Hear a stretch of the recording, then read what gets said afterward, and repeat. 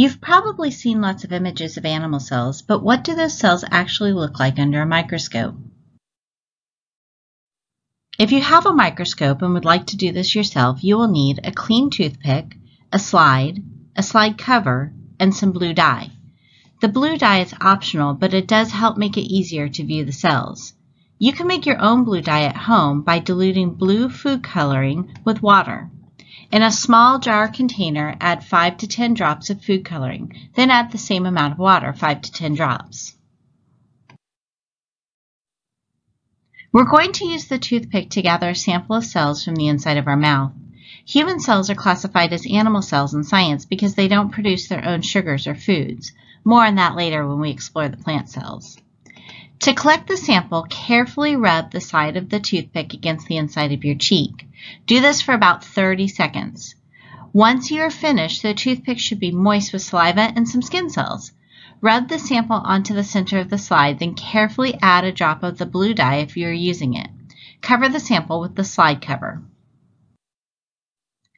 We will start with the smallest objective, or the smallest of the 3 lenses at the bottom of the microscope. Starting at the smallest objective lets us find the specimen and bring it into focus before we enlarge it.